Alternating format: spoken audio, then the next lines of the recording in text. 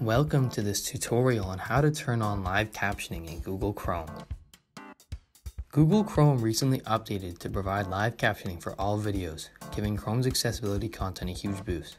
Captions make online content more accessible, so regardless of whether you required captions to access content or are just in a crowded room and forgot your headphones, Google Chrome's captions serve to make your life easier and more informative. If the program you are using does not provide closed captions, use Google Chrome as your preferred browser. To enable live captions on Chrome, go to Chrome settings by clicking on the three dots in the top right hand corner of your browser page and proceed to scroll down to the advanced settings area. Once in the advanced settings area, proceed to click on accessibility. Clicking on accessibility brings up a whole host of options, the first of which should be titled as live caption. From there, you can enable live captioning and can further customize how you would like the captions to look and behave. If live captioning doesn't appear, make sure that your Chrome is fully updated.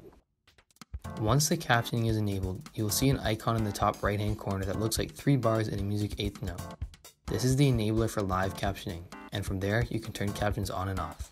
Thank you for watching this video on how to enable live captions in Google Chrome.